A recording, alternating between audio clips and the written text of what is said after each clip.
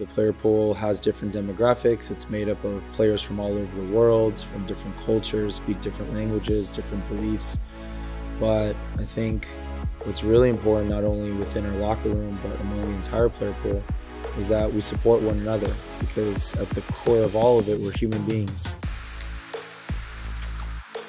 And I think this is why it's so important that not only do we support Black Lives Matters on the captain armband, but this idea of Unidad, of unity, that if we can all come together as a group of people, as a community, I think we can have not only a better community, a stronger community, but a better country.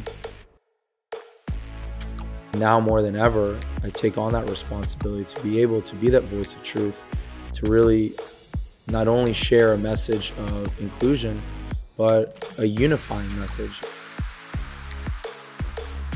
I think what makes this moment unique is you can really see how through certain events, athletes and different players in different sports have galvanized behind a single message. And when I think of LeBron and his idea of being more than an athlete, I identify with that. Colin Kaepernick. You start to realize that he understood early on just the sort of message that he needed to send. And even though it's taken time, you can see that people are unifying behind this message. The movement of Black Lives Matters is really important.